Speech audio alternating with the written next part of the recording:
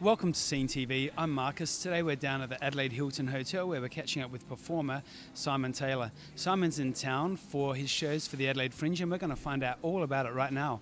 Hi Simon and welcome to Adelaide. Thanks for having me, Marcus. I like this place. I like these pillows. Isn't it? It's very luxe. You know how people like steal towels and cutlery from hotels? I might pinch one of these pillows by the end of the segment. Pin down the cushions.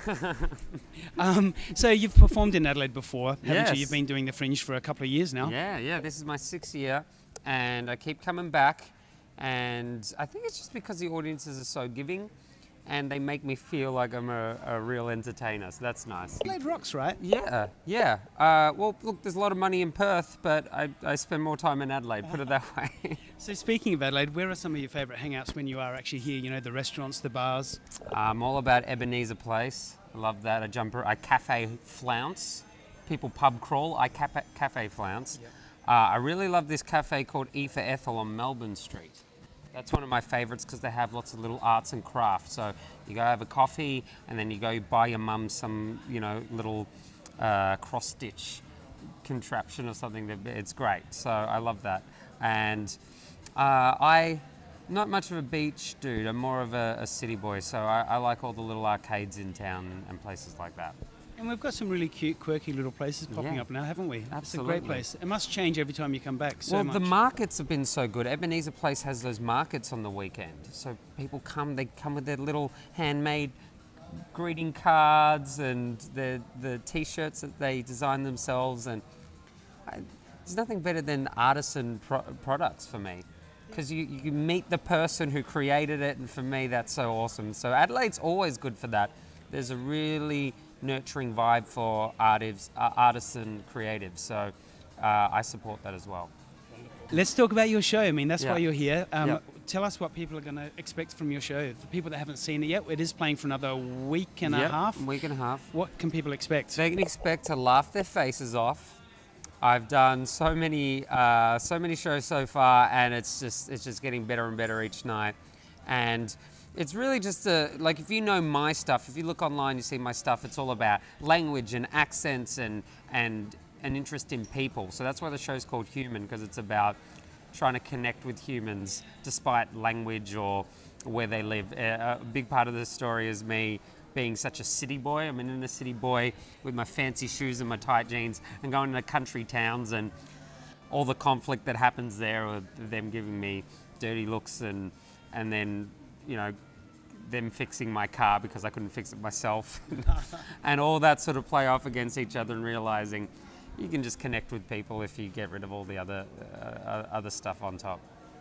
Your experiences over the course of the last couple of years, you've been overseas, you've done a lot of overseas traveling. Yeah. I've heard that you've actually bumped into quite a few big celebrities over there. I have. I can name drop a few. Oh, I love name dropping. I love it. Let's start off with one of the biggest. Jay Leno. Yeah. How did that come about and what did you do with him? Okay, so I did a gig in LA. My friend was living in LA and he said, come over, come hang out for a couple of weeks. So I had a gig booked. And after I did the gig, a producer from The Tonight Show approached me and said, hey, come and see The Tonight Show. I liked your stuff. Come hang out. So I went to The Tonight Show just to watch. But after the show, the producer's like, no, come and meet Jay. I'm like, I didn't know this was going to happen. So I go meet Jay, and when I shook his hand, I was just joking with him and saying, oh, I could write some jokes for you. Ha, ha, ha. Wouldn't that be funny? And he's like, yeah, okay, yeah, send some jokes in, yeah. And so my little Australian smart aleck humour appealed to him, and I wrote some jokes that night, sent them in, and the next day I had a contract. Yeah, wow. So for about 2 years, up until he retired, I was writing gags for The Tonight Show. So I was reading every bit of Justin Bieber, Kardashian news, and writing all my little jokes. And yeah, lots of those got up. And there's plenty of those stories, right? So many. Well, I'll tell you some of my favorites. Kardashian joke that got up was Kim Kardashian had to leave the Middle East because of protests in the Kingdom of Bahrain. Apparently they have a strict rule there. To come to Bahrain, you at least have to have a Bahrain. And then Justin Bieber, I like the cameraman's laughing, that's good, that's good, that's a good testament. And the Justin Bieber one, this was the last joke that I wrote for Leno before he retired. It was Justin Bieber's got into some hot water in the media for a photo emerging of him licking a stripper's breast. like, well, you got to give him a break. He only stopped breastfeeding a few weeks ago. So though, isn't that fun? I just get to read the news and then just write silly jokes, rip it apart. Yeah. So that was a joy to do for a couple of years. There were, you know, political jokes and there were more scientific jokes, but the pop culture ones were the most fun. Let's step back a couple of names. Yeah. You did drop the Kardashian name. Yes. Apparently there's a bit of a story there as well, yeah? I met Chris and Chloe.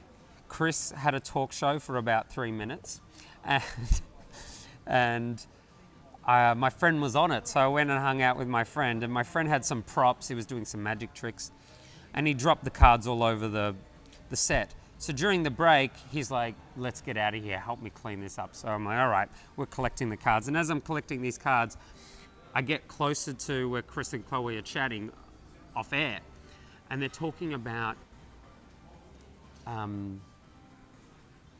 being handcuffed in the bedroom. And Chloe says to Chris, have you ever done stuff with handcuffs? Chris says, oh yeah, of course I have. And then I've looked up and I have this towering Kris Jenner over me. I'm like, oh, I hope she doesn't have them on her now. But I just, yeah, for someone who, you know, I actually really love the Kardashians, but that moment was a little bit too much information for me.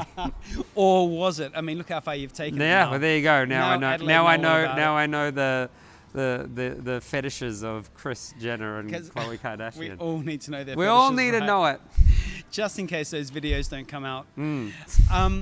Lastly, tell us about your show. Where's it playing? How long is it playing for? Okay, so it's Simon Taylor Human playing at the Garden, and it's on 8:15 every night, and I'll be on until March 13.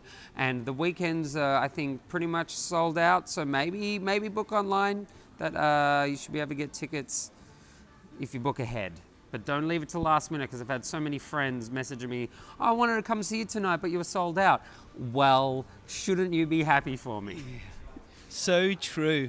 Simon, it's been an absolute pleasure. Thank you, Markus. As you can see, plenty of time to still catch the show. You've been watching SceneTV, and I'm we'll see taking you this again pillow very soon.